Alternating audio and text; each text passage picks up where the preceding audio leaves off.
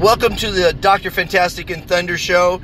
We don't have thunder today because this is an impromptu interview. We've got Martin, who has just brought to my attention something that, I knew that the Pacific Ocean is 70% dead because of the Fukushima disaster.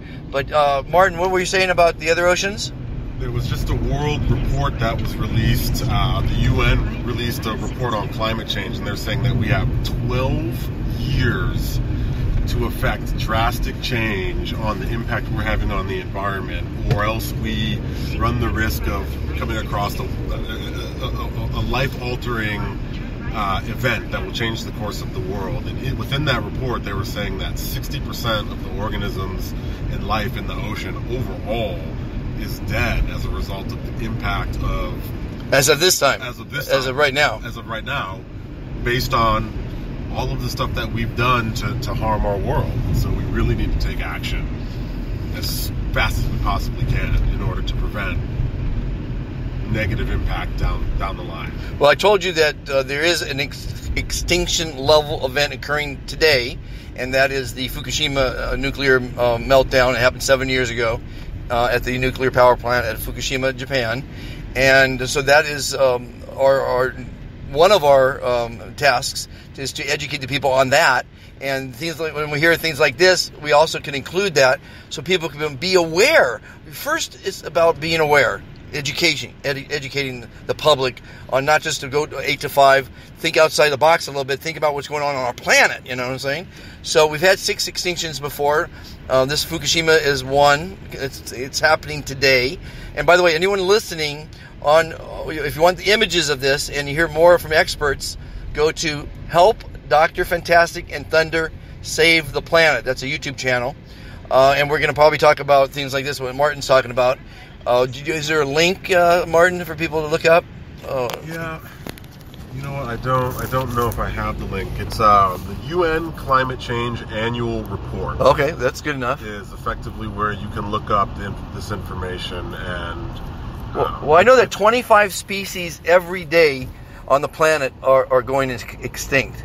And that's just not because of us. I mean, that's just a natural progression of evolution of life, But I mean, certainly we're killing a lot in the ocean with the radioactivity and in the air, with the radioactivity. But this is something new to me. And I heard there's another one about plants that I looked up today. And I'm going to have to come back to you with that information. But there's a lot of problems happening, and humans are making them, with the CO2 emissions and, I mean, just regular forest fires are causing problems, but that's a natural thing. There's a lot of... Yeah, it's interesting. And to your point about being able to take and make impact in your local community, I was listening to a piece on NPR the other day around biking, and they ranked the most to least friendly biking cities, right? And one of the pieces that they noted was LA has the worst infrastructure in the entire country for bikes. And so, our city, state, and local government need to really step up and be a part. Well, here's the problem. People. You help one person and you screw the other. What happened recently, I think it was last year, they made a bike lane on Venice Boulevard towards the ocean, like 4 or 5 blocks worth. Yep. So they took away a parking lane and they put a bike lane in. Yep. And that reduced from 3 lanes to 2 going west to the ocean. Right. And everyone's up in arms because now the people driving are stuck in more traffic while there's a couple bikes going by. Right. So, it's such a balance. The world is such a balance. When you cure cancer, and that's why no cure is coming out blatantly, it screws a lot of industries. A lot of people are going to lose a lot of money. A lot of people in stocks are going to lose a lot of money because those companies' stocks are going to go down because there's a cure for cancer. You know what the cure is? Is to stay alkaline. Diseases breed in acidic environments. If you can get your body alkaline, you'll never get cancer. Did you know that? I didn't know that. That's something to know about. And the way to get alkaline, we were born alkaline. The tribes in the Amazon don't get cancer because they're alkaline, they're balanced, all right? And so drink a lot of alkaline water is the first step, but try not to eat too much acidic, too much foods. Did you know that there's a cure for aging now? I didn't know that. Yeah, the telomeres, these guys won the Nobel Peace Prize for this. our telomeres in our body, part of our DNA, unravel as we get older because we don't treat our bodies and our mind properly. Well, they figured out a way of stopping the unraveling, which means you can live a couple hundred years now if you do the right things to your body. You know what I'm saying? So people don't know that. And do you know why they don't know that? Same reason they don't know why that we have an extinction level event going on. The government doesn't want you to think about these things and live longer. They want you to work the 8 to 5, go home, watch TV, and do it again the next day. Become numb to the issues. Numb. Exactly. Numb us up. Numb is dumb. So, this channel is about educating thoughts and processes and inventions and technologies to the people so they can make a decision for themselves, you know?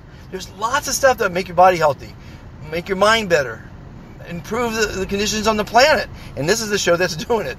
And out of this show came Help Dr. Fantastic and Thunder Save the Planet.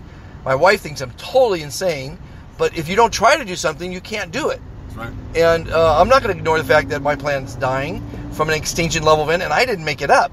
When I told you about being fantastic, I didn't make up endorphins, dopamine, and serotonin. You know what I'm saying? I didn't make this stuff up. I'm just sharing it and putting it to use. Now, you can be fantastic and change your life and be a better person and let people in traffic. Novel idea, right? How good does this person feel? I'm letting them in traffic right now. Probably feels pretty good. Probably feels pretty good. In his day. Yeah. So I feel good about doing it, and he feels good. It's called karma. When you tell people you're fantastic, you've made them feel better. How cool is that? That's cool. It's pretty cool.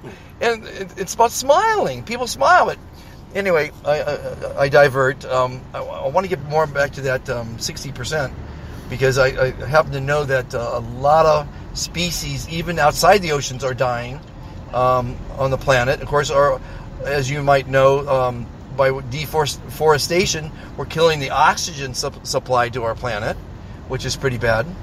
Oh, here's another thing you probably didn't know. You know the chemtrails? You ever heard about chemtrails? No, tell me. There's these chemicals that the planes are releasing that people claim are killing them, and they're correct in that assumption. And they're barium and all kind of different things that scientists have figured out will save the atmosphere. Okay? So they're doing that, and let me ask you a question. If you knew that was going to save the planet, but kill 500 million people, would you do it or would you not do it? That's a heavy question. But it's a real question. Yeah. I would need to think about that. How would you even... You shouldn't think but 10 seconds on that. Yeah. Save 7 billion or kill 500 million? You gotta do the math. You gotta save 7 billion, but look, the impact of 500 million people is insane. You know, it's insane, but the impact of 7 billion is insaner, right? Yeah. So it's a terrible thing to make a decision on, but I think the governments came to that decision, and they're saying that the aluminum that's being dropped is going into the fields, and it's going to kill hundreds of millions of people. Yeah, but it's going to save the planet.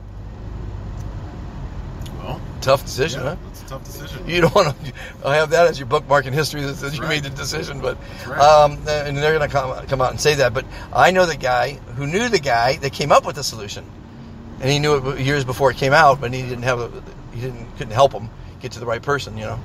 But if you look at chemtrails, they're not.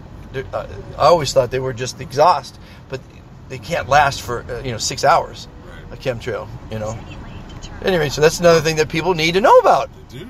Do the research. I'm looking it up right now. Yeah, please do. There's many documentaries that talk about it, and it is killing people. But if it's doing the right thing, there you go. Okay, well, we did 10 minutes, my friend. How about that? That's good. Well, did you learn a couple things? Thanks for popping it on and having the chat. Yes. Okay, Martin, I have to have one last question. How are you? I'm fan-fucking-tastic. There you go. We have another fantastic person in the world. Martin just joined at 711. Great number. He's going to brag the rest of his life that he was the 711th person to join the Be Fantastic movement. And as you people listening might know, we're going to give you a free EMF reducer. And that's great. Talk to you soon. Bye, everybody.